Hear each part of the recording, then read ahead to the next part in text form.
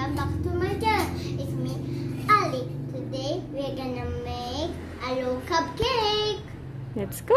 Let's go!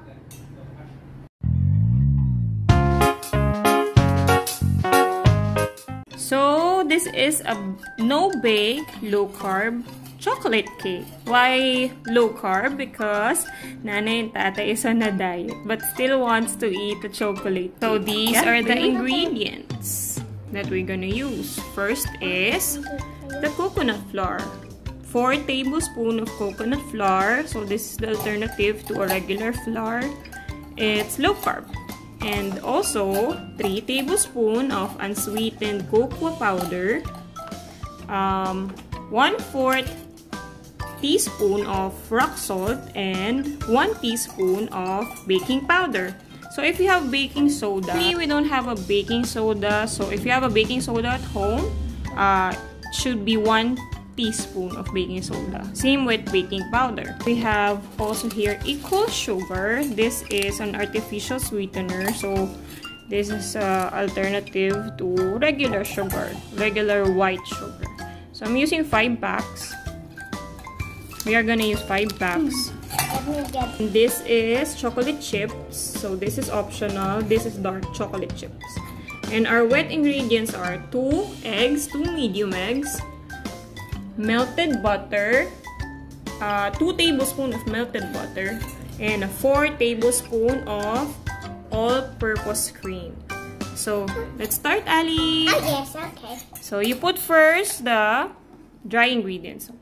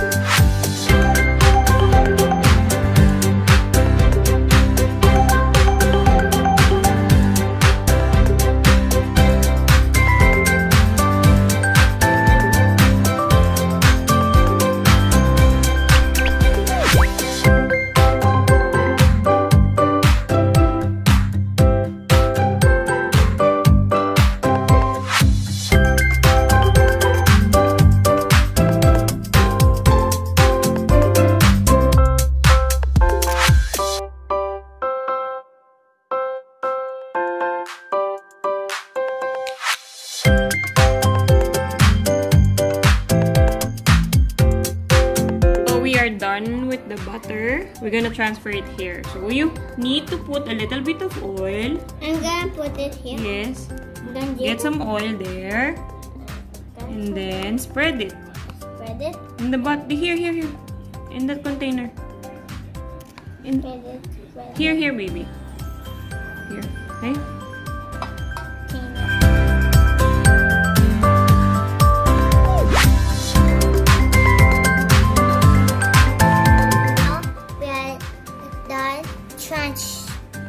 Transferring the mixture into this pan. Okay, so since this is no bake, we are going to steam it. Okay? Okay. We will prepare the steam. Okay, baby? Wait for me. Okay, we're ready. The steam is now ready. We're gonna put the mixture here. Okay. So we'll wait for it to cook for about 30 to 45 minutes. Okay? Let's close it. 1 eternity later. So we are now going to check if it's already cooked. Let's use a toothpick. Wow, looks nice. Hey everyone! Yes, let's see if it's already cooked, baby. With a toothpick.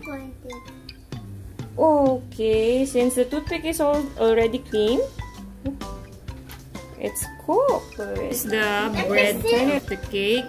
This is snack. We're gonna make the chocolate ganache, okay? Yeah.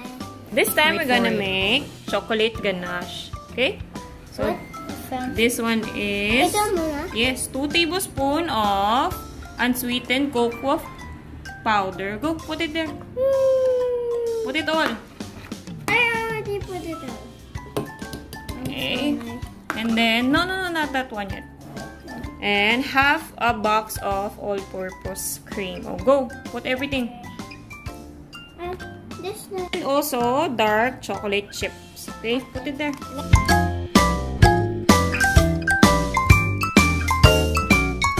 Also, 3 packs of equal artificial sweetener. Okay, open it and put it there. Let me.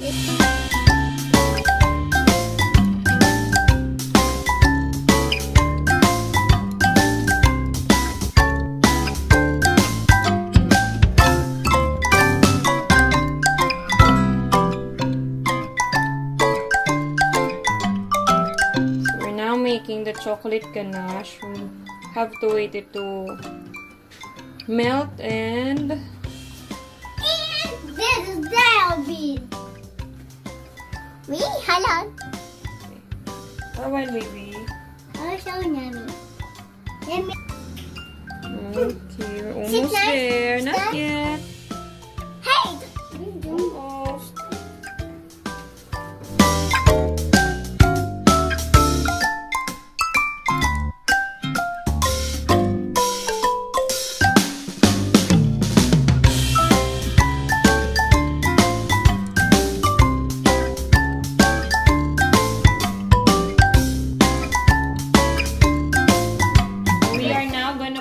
Ganache into the cake. Wow! Wow, galing! Okay.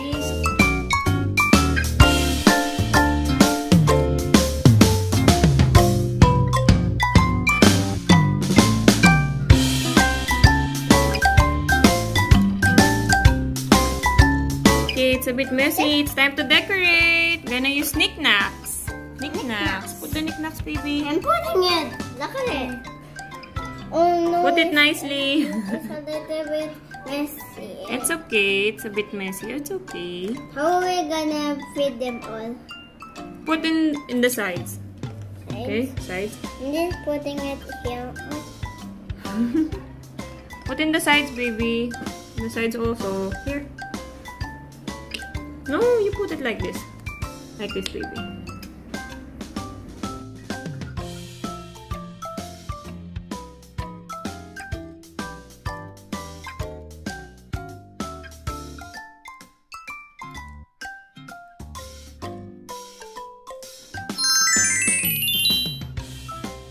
Okay, tasting time. I'm gonna cut it. No, wait, baby.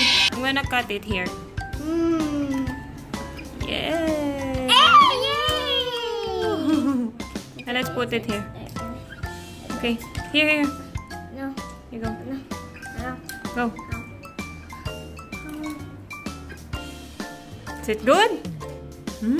Yummy. Wow, looks great. It's done. Crunchy and chocolatey. And it's low carb. Yay! You like it? Yes. Give tatay, give tatay. Give tatay. Give tatay. Go. Okay, go. Give tatay. There you go. There you go.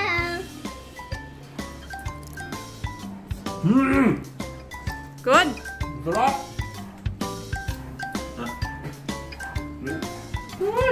Bye. Thank you for watching.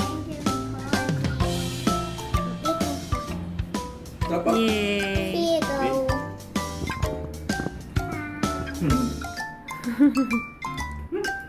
Yummy.